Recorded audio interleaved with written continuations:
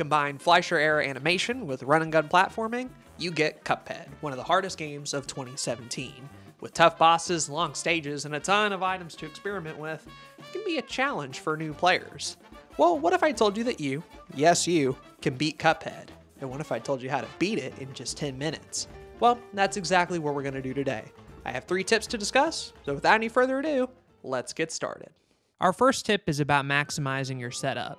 In Cuphead, you can equip 2 weapons and 1 charm. Let's start with the charms. There's really only one I recommend using, and that's the smoke bomb. It reads, quote, "You will not take any damage during a dash, a great defensive maneuver." This essentially makes you invulnerable for a brief period of time, and you'll need that for attacks that feel impossible to dodge. Simply put, no other charm in the game is this helpful this often. Now, weapons are far more subjective. A lot of them are good, but only in specific use cases that we'll talk about later. For now, I'll recommend 2 weapons that'll get you 90% through the game. First up is Spread. Spread is good in all run-and-gun games, but in Cuphead, it does the most damage. Now, the range isn't great, so you will have to be up close, but for bosses that stay still, nothing can beat it. The second weapon I would get is Chaser. Basically, this one's all about range. You shoot these little homing bullets, which means you don't have to be close at all. The trade-off here is that it doesn't do much damage. So having these 2 weapons mean that they complement each other. You use Spread when you're up close, and then when you have to get away, switch back to Chaser for that sweet, sweet range. And that's our setup: Smoke Bomb, Spread, and Chaser. Bruh.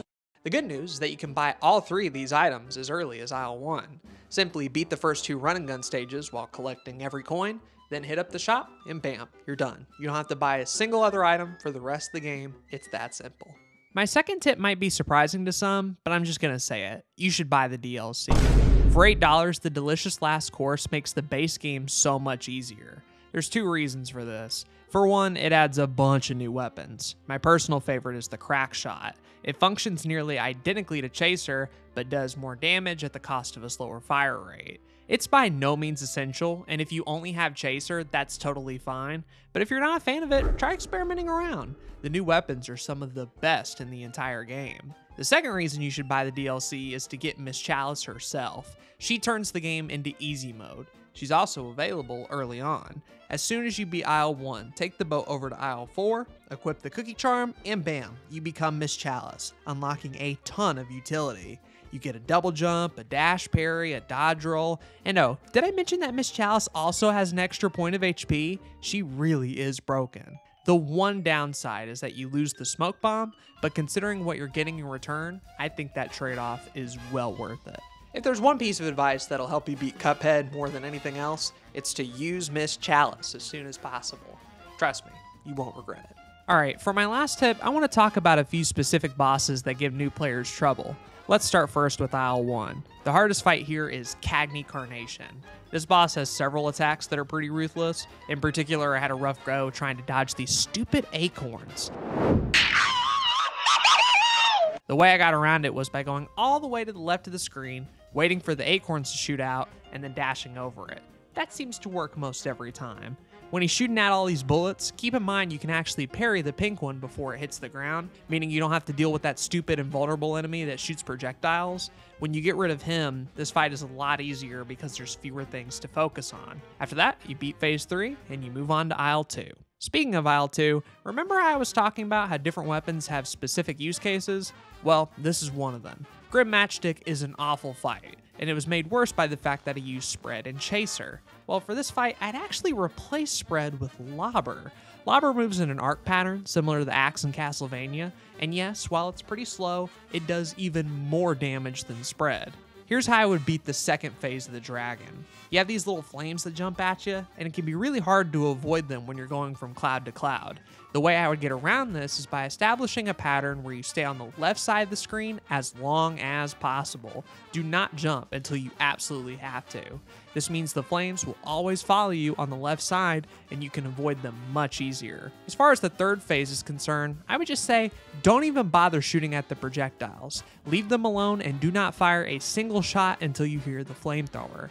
After that, use the Lobber non-stop. You can hit him a bunch of times, and bam, there goes the dragon. There are actually several fights that benefit from using different weapons, and while I won't be able to talk about all of them, here they are on screen right now. So you can pause the video, take notes, and hopefully make some of these boss fights a bit quicker. Aisle 3 is interesting because the hardest fight this time is in a plane. In case you don't know who I'm talking about, I'm referring to Dr. Kahl's robot. When this fight starts, go immediately up to the laser and shoot at it. Then, right before it's about to fire, I'd go midway down screen, and you should be able to hit a sweet spot where both the chest and the bottom of the robot get damaged at the same time. Then once that's over, go back up, fire at the laser, and then switch back and forth until both are defeated. Then you shoot at the heart a couple times, and as soon as the head is ready to launch out, use your super. You should be able to make contact with the head as it's flying, and bam, it explodes, and you've skipped the entirety of the second phase. Phase 3, on the other hand, there's no real shortcut. It's about dodging bullets, parrying when you can, and using your super nonstop. Like, don't even wait for the bomb. As soon as the card fills up, just keep using another one after another. The quicker you can get through this fight, the better. With all that being said, let's move on to Inkwell Hell. We've arrived at what many people consider to be the hardest fight in the game, King Dice. The reason this fight sucks so much is that not only do you have to beat King Dice, you also have to fight a random 9-boss gauntlet. So we're going to break this up into 2 parts. First, I'm going to tell you how to beat the gauntlet, and then I'm going to tell you how to get through King Dice. Starting with the gauntlet, did you know you can actually influence the dice rolls? If you parry instantly, right when the hands clap, you'll always get a 1. If you wait a little longer, you'll get a 2, and if you wait longer than that, you'll get a 3. Using this method, I was able to get exact rolls and fight specific bosses. Speaking of, which fights are the easiest? Well, there's number 2, the chips, number 3, the cigar, number 4, the dominoes, and number 8, the magic 8 ball. All 4 of these fights are pretty simple, have easy to dodge attacks, and happen fairly quickly. Above all else though, be sure to avoid the monkey, number 9. That fight goes on for way too long, and you're bound to get hit at some point, which sucks because it's right before King Dice, and you'll need all the HP you can get. And yeah, I suppose we should talk about King Dice. How do you beat him exactly? I don't know about you, but the whole avoiding the giant card attack thing, yeah, that was impossible for me. For one, they're massive, and they expect you to jump and parry over each one. I knew early on that wasn't going to happen, so I had to invent a bit of a cheese. At the start of the fight, you're going to want to pick a direction, either left or right. It's a 50-50 shot, just pick whichever one works for you. Then King Dice is going to put his hand down on one of 2 sides. Ideally, you want to be behind that hand. Then, if you're behind the hand, all you have to do is jump and use Chaser. You'll notice a few of the shots actually hit his head. From there, we've established a simple to follow pattern. If the hand starts out on the right, then the next time it'll be on the left, then the right, then the left, and so on. Really, the only bad part about this method is that if you pick wrong on the first try, you will have to deal with the stupid card attack. Thankfully, you'll know the pattern from here on out, and hey, look on the bright side. Use this as an opportunity to get your super out, and then hopefully that'll make things go a bit quicker. I know it's not a perfect method, but it sure is a lot easier than doing it the official way. After that is the devil, and turns out he's way easier. I would just use the spread shot for the majority of this fight. Stay on him non-stop, fire the spread, and jump from platform to platform whenever you see those axes. If you stay patient, you'll beat both the devil and the game. Congrats! You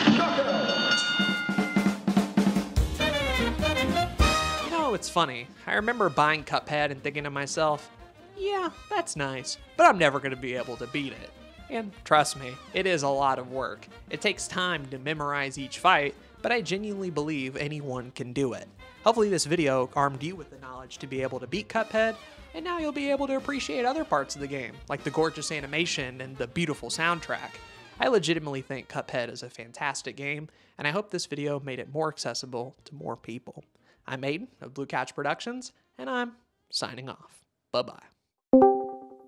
Guys, I just beat Cuphead. Fucking Cuphead? How about you get some real head? Get some bitches on you, dick. Talking about Cagney carnation? More like bitches manifestation, because you have none. There ain't nowhere. Come on now.